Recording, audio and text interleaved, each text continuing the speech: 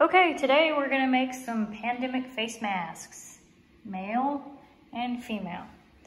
You can take a pillowcase, use it if that's what you have at home, and then I'm using, for the ties, I'm using shoestrings. So this is a 36 inch and a 45 inch. These were 98 cents at Walmart. It's the shoe gear. So this is what you end up with. See the ties there? This is the female size. Obviously that's where your nose goes, and that's the bottom. So the first step is just let's cut out the face mask.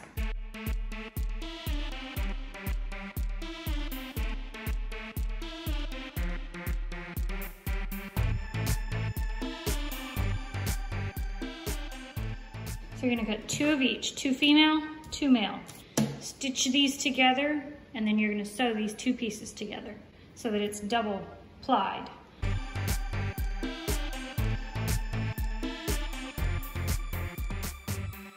Two pieces and 2 pieces.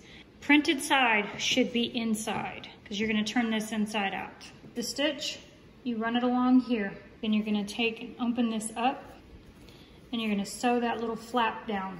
So here's the 2 pieces together. So we're gonna go right along this edge. I'm using a lighter thread so that you can see the stitch as it's happening. Again, sewing printed side in.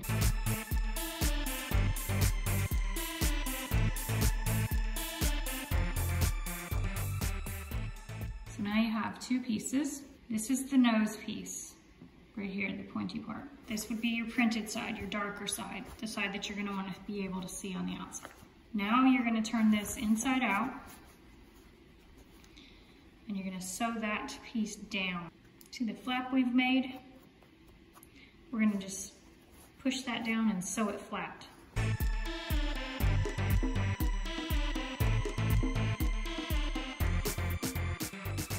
Now that flap is sewn down, so it won't bunch up when you're in the mask. That's gonna be the inside of the mask. This is gonna be the outside of the mask. So you're gonna do it again on the other one.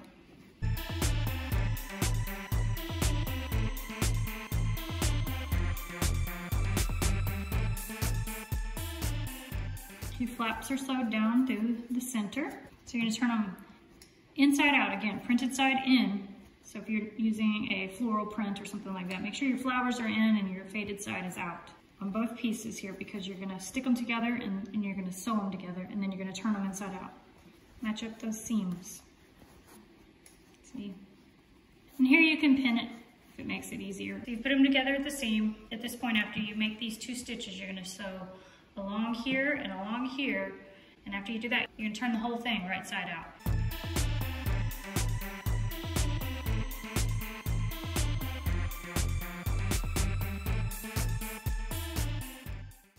So you have a top seam.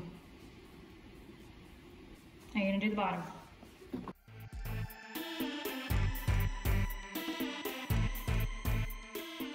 There it is, bottom, top. So at this point, you're gonna take and pull it through, go to the end, there you go. Pull it through, pull it right side out. And here you can iron it. Iron these seams flat. I run final stitches along each edge and then also down the center. The final is, it's all ironed. And I run a final stitch down the front and a final stitch on each side. And then I stitch right here and run the shoestring through. Ironed it down.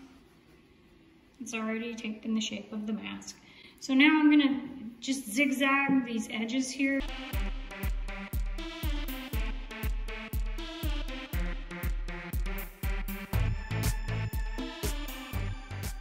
Sew that down, and then the shoestring is gonna run through it. So it'll end up looking like this.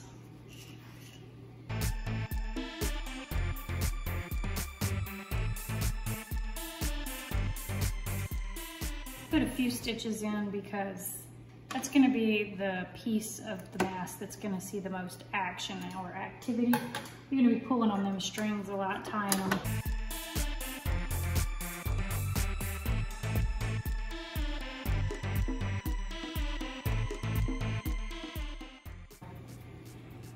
run your shoestring through. Make sure they're even.